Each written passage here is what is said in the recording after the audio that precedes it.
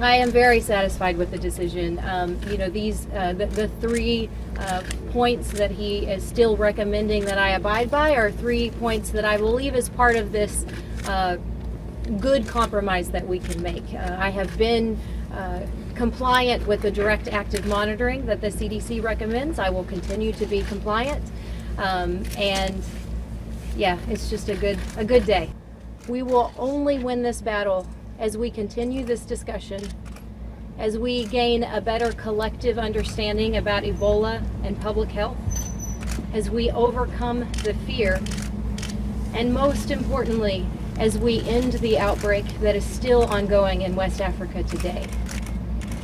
To my fellow healthcare workers in West Africa, both national and international staff risking their lives to fight this disease today, my thoughts, prayers, and gratitude remain with you. It has been a privilege to work with you, and I know that as a global community, we can end Ebola.